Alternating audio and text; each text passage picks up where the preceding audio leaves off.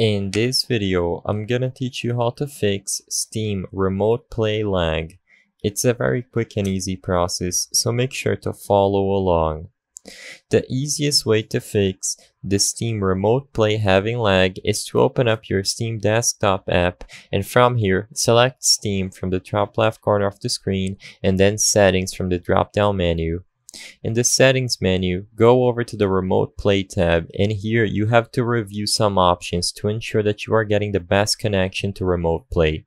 First, allow direct connection, just set it to automatic, which should give you the enabled option.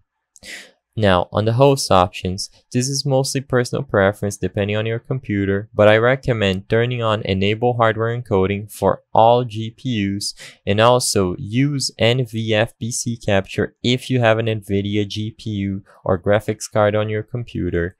Leave software encoding threads on automatic, and you can also prioritize network traffic if you have a high-end router with a lot of options. Click OK once you are done, and then this is the most important step.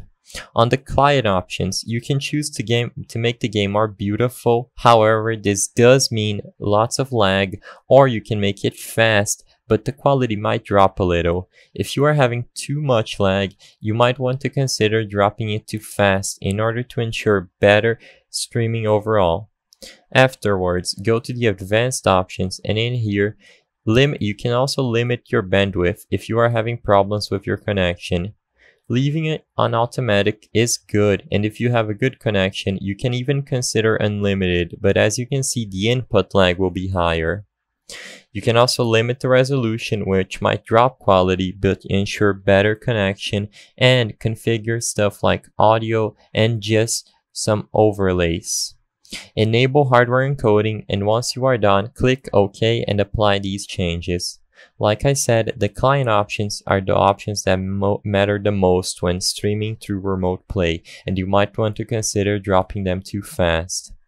I hope I was able to help you on how to fix Steam Remote Play lag. If this video helped you, please be sure to leave a like and subscribe for more quick and easy tips. Thank you for watching.